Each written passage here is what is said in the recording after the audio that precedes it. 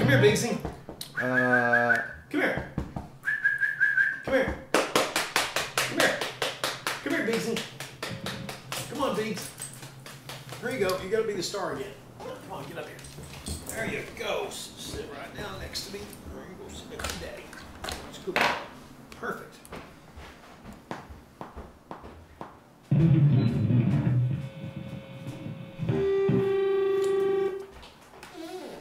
Is what in the hell? No, it's unplugged. Huh? I unplugged it. Yeah,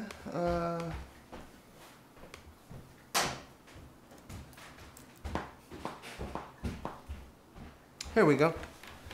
All right.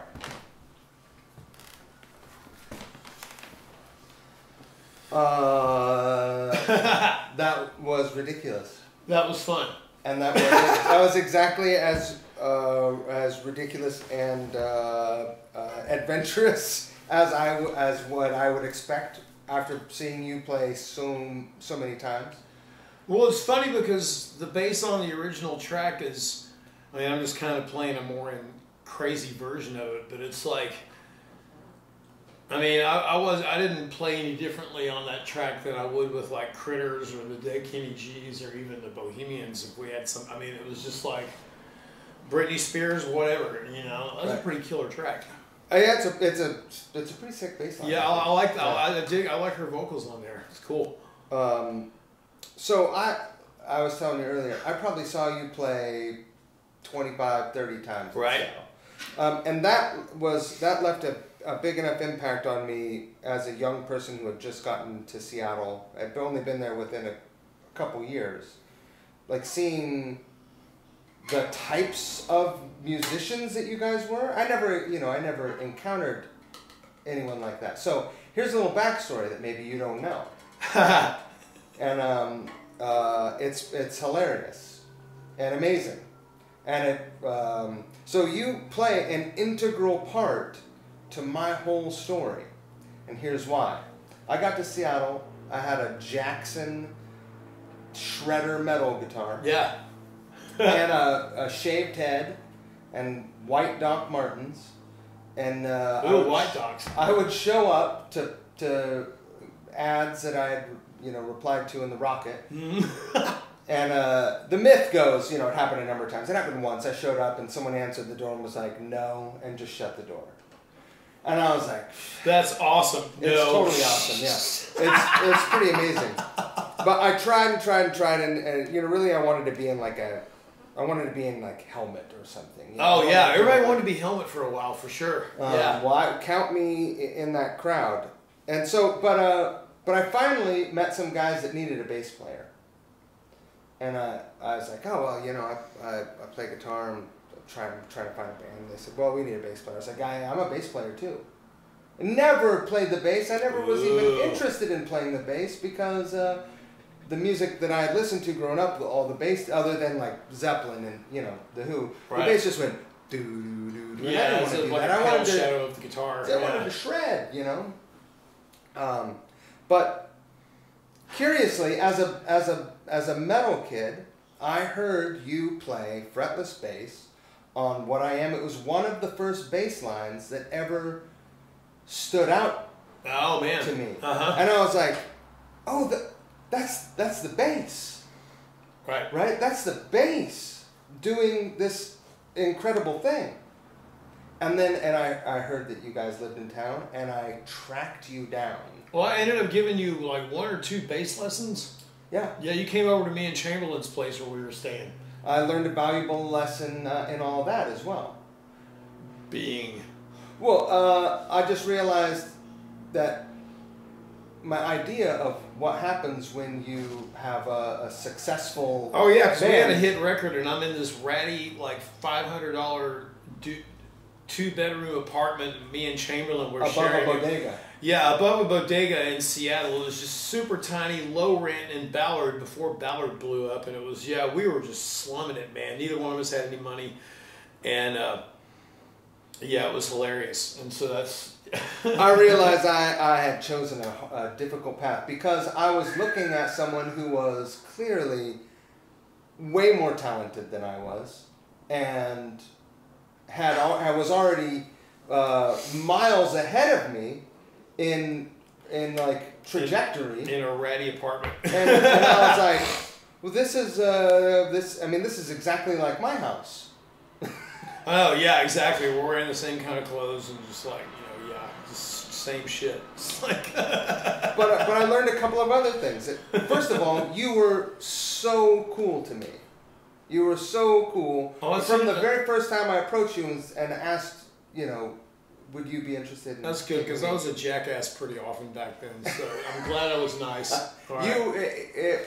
It was incredible for me, because there were a lot of like guys with rock star attitudes, and you never pulled that shit with me. Maybe it was because I was bigger than you. But the other lesson that I learned was that I was never going to be as good as you on the bass, but that was my gig now. I was going to play the bass. So I see, I perceive musicianship like automobiles, like performance automobiles, right? Now you can be a Honda, and that's great. You can be a Toyota Camry. And for sure. That's the bass player everybody wants to hire, is a Toyota Camry. It can go really fast, but it doesn't have to.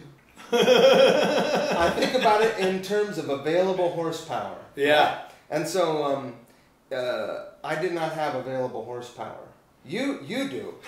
You did then, you do to this day. And but you don't always have to put the pedal to the floor, right? But what I realized is I have to give off the air of I have to make people perceive that I have available horsepower, even if I don't. So every once in a while, play at the absolute maximum of my ability, but otherwise do your best to play minimally, because then my abilities seem to be greater by my my bullshit, my put on maturity.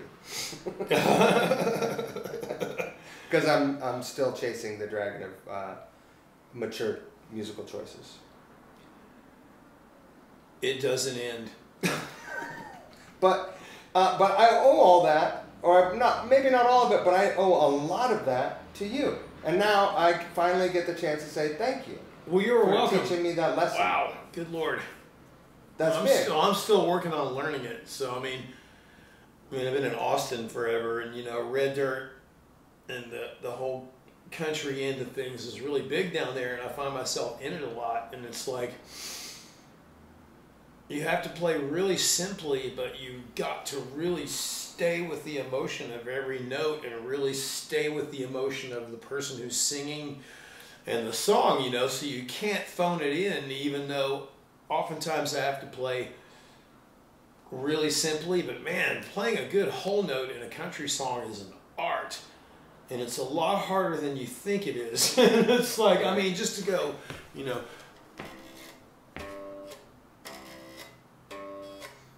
with perfect time. It's like AC/DC. Everyone's like, oh, dude, like AC/DC, yeah, play it right. Yeah, be the drummer in AC/DC. Yeah, show me and how make easy it feel good. Show me how easy it is. Yeah, not so much.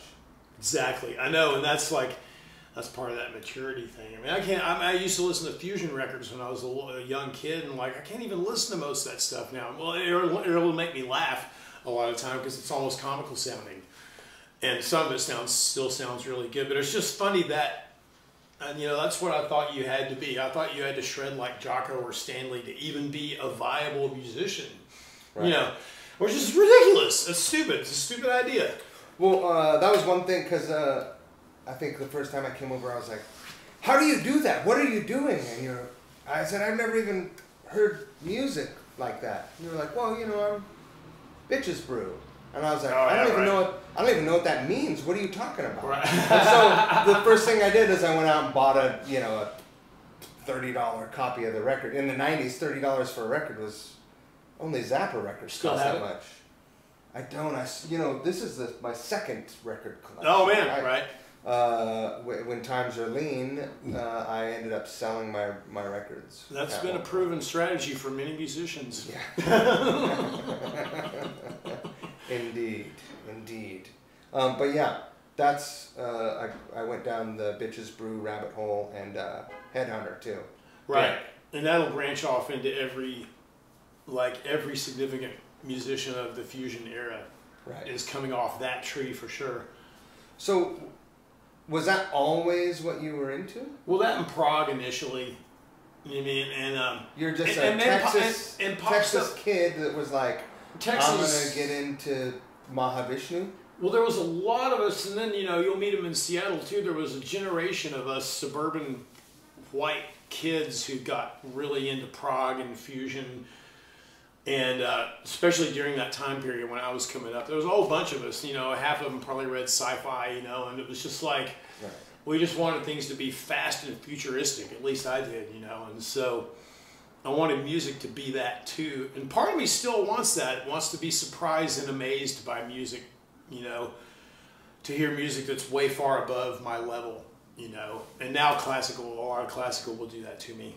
And I started in the last 3 years listening to the classical station a lot because I ignored that side of things, just completely ignored it forever. Thought it was white and stupid and straight. And now when I listen to the classical station, I mean, some of the earlier Baroque and classical period stuff can be pretty cornball, but like, man, for the most part, it's just magnificent and amazing. Right. And like, if you're a musician who's stuck in any kind of rut, listen to the classical station. Man, after a few weeks, like my bass solos started changing and getting smarter. Like my ears and my hearing for melody and variation and structure just started getting better.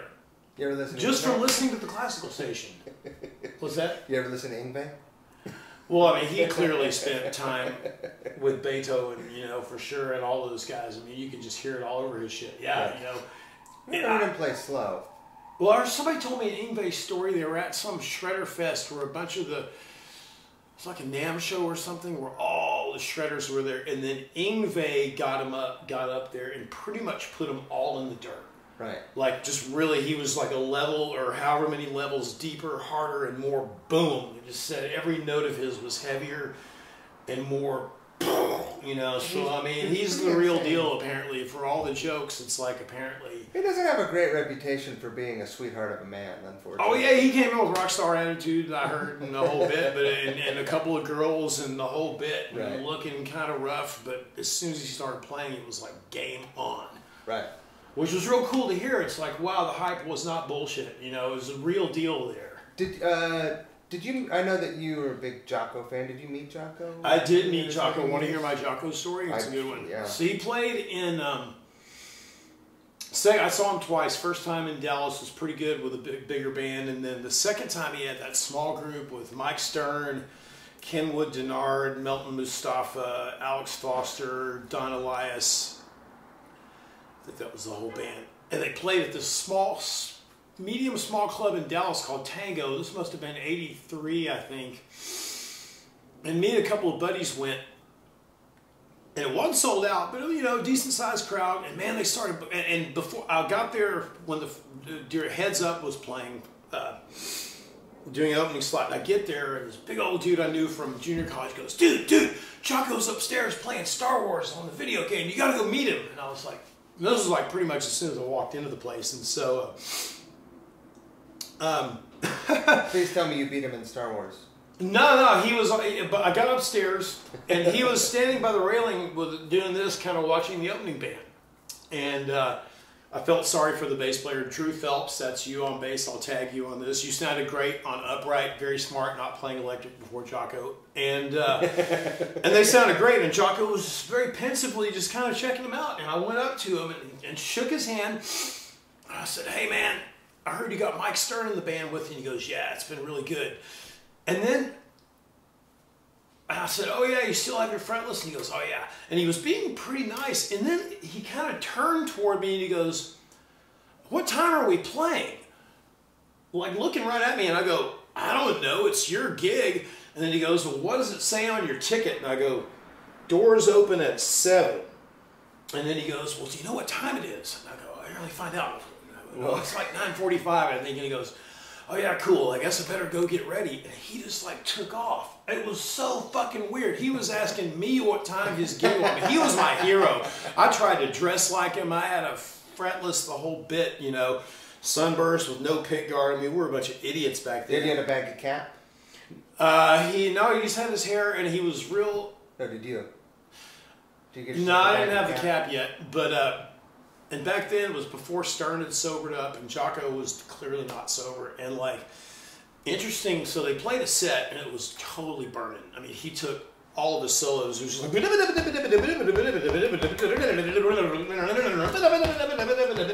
I mean, seriously, because I'd seen him like a year previous, and his solos would be like just like fragments, and it wasn't that happening. But this time it was like he had something to prove, man. I mean, he was on fucking fire. And he had his acoustic 360 rig, the two of them, which was very convenient because it sat in the middle of the stage, and at least twice during the set, okay, this was awesome. He'd be playing along, puts bass down, goes behind bass rig. Okay, gets tuned up. He's back there for a few 10, 20 seconds. As soon as he puts the bass down, Mike Stern turns on his Boss octave pedal and starts going on his guitar, walking bass lines, burning as fuck. While Jocko's back there, Jocko comes back out. Cleaning his face. I mean, he'll just pick up mid-phrase, man. He'd put the bass down where the fuck ever, and Stern would immediately take over. And he did that at least twice, maybe 3 times during the show. Just hilarious. Just go right behind the amp and then just come right back out. And I'm sniffing a lot today. I haven't done any blows since 1993. But never did have a habit, thank God. But and it was so funny, but he was so burning that night. Good Lord. Were you street smart enough to know what he was doing? Oh, we were all cracking up. Yeah, because see, I had a one-hitter. And so, and me and my dugout, and me and my buddies were like trading it. I'd go back to the bathroom and take a one hit, you know, off my weed, and then give it to another buddy of mine. He'd go in there. We just kind of kept that going the whole show. So I was just smoking some decent weed, having a great time, just tripping out on how good they were. I mean, the band was burning. It was amazing. It was a really good night. And they even played Havona at the end of the night, which was just mind-blowing. And that's my Jocko story. That's a good one. It was awesome, yeah. And that same club later it was called Tango at the time, and it ended up being called Redo. And the Bohemians played there one night, probably in '85. We had an opening set, so we finished our set, and I go down the street to the 7-Eleven to get something. And I'm back there in the back of the 7-Eleven, and this big old cowboy comes in.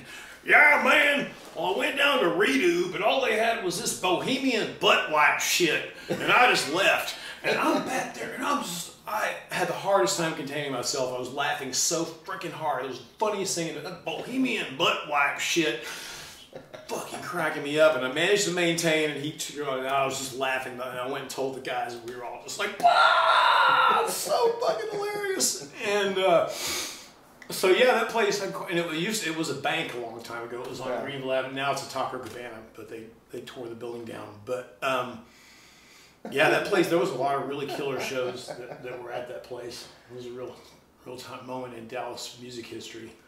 Are we allowed to talk about your bass?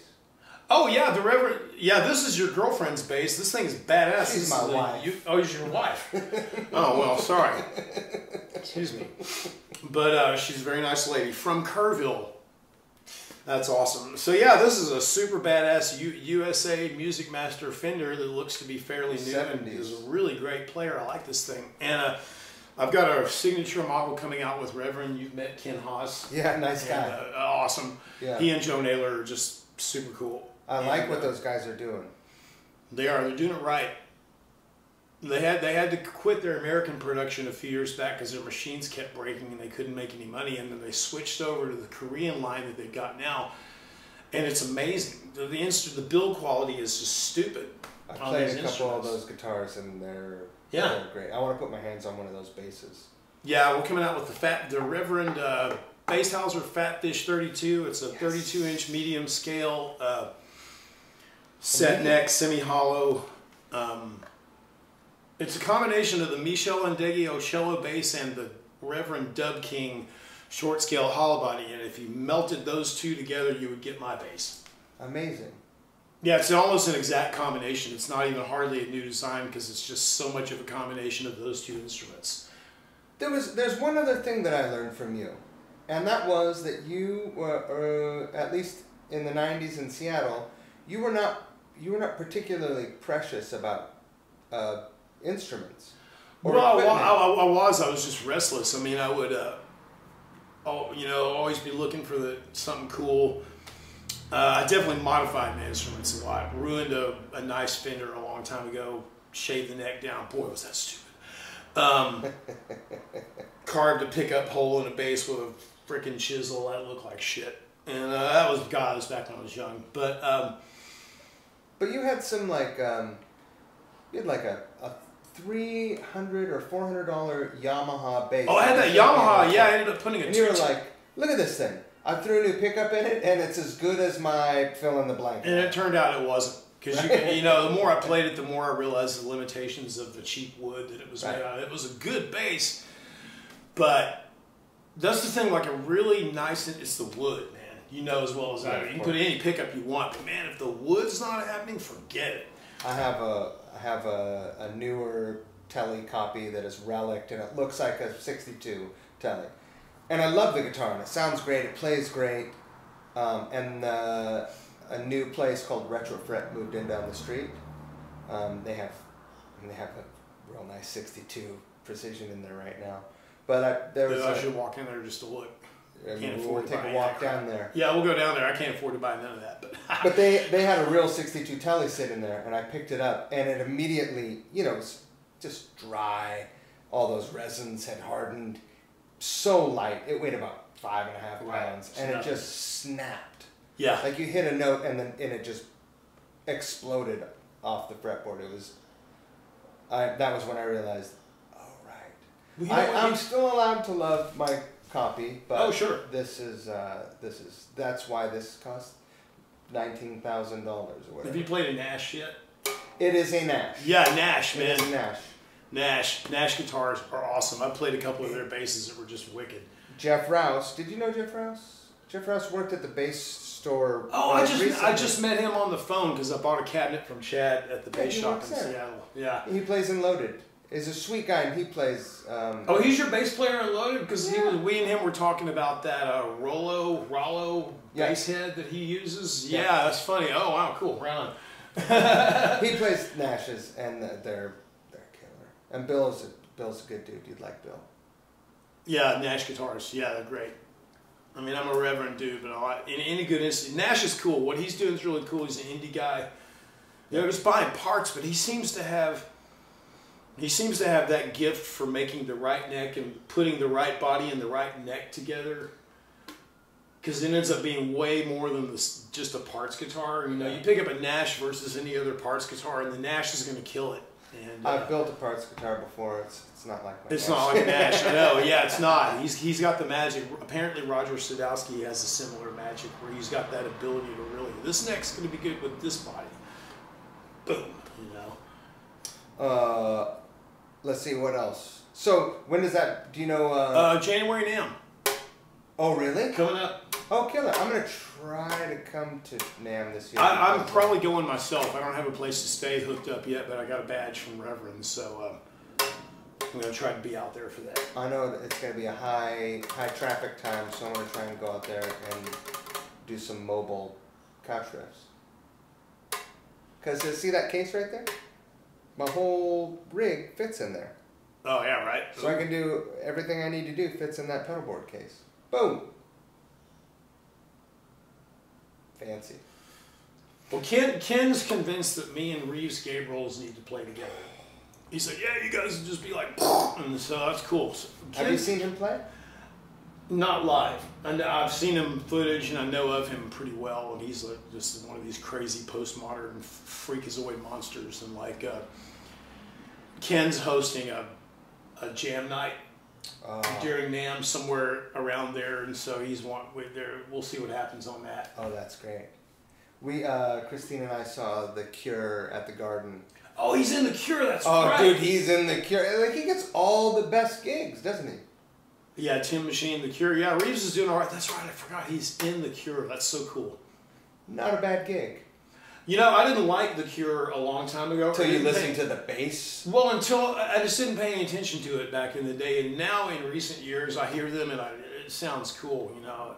I don't know the bass player's name, but some of the best... Simon Gallup, I believe. Yes. Yeah. Some of the best bass tones in rock music.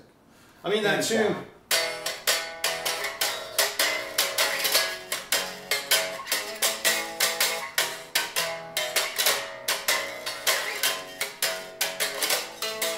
Play that shit for 5 minutes. I play that in a cover band, the Mott's down in Austin. They're awesome.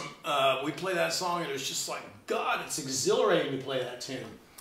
It's got a thing, you know? And there's only one, it's kind of like the original Seven Nation Army. It's just that part and one other part. Right, I know, yeah, it's a very simple song.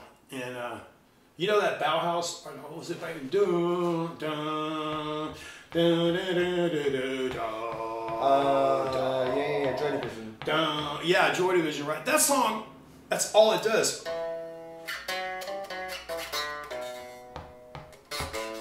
Like everybody's playing that. The vocals playing that. The bass is playing that. The synth, they're all playing that line in unison, and that's all the song does. Is that right? I heard it a few weeks ago, and I was like really listening to it and went, wait, everything's in unison. They all just play that melody. Dun, dun, dun, dun, dun, dun, dun, dun, dun. Synth's playing it, bass is playing it, vocals are singing it. I was like, wow, how weird is that? So bizarre. And I never even noticed before until I like actually listened to it hard. Turns out it did okay for him. Yeah, yeah, I know. It's just like, it obviously didn't have to be complicated all the time. You know, it didn't have to sound like Jocko wrote it, you know, to be music. I wish someone would have told me that. I wish somebody told me that too. Good Lord, I have a lot. There's probably 4 or 5 simple riff songs that I just threw away that turned out to be really good. That I'm just like, nah, it's not cool enough, or it's not something enough, or you know. Right. Let me check and make sure this camera is still recording because it'll only do. We've been going for a while, so it'll only do 20. Yeah, it stopped. Okay, fine. It'll only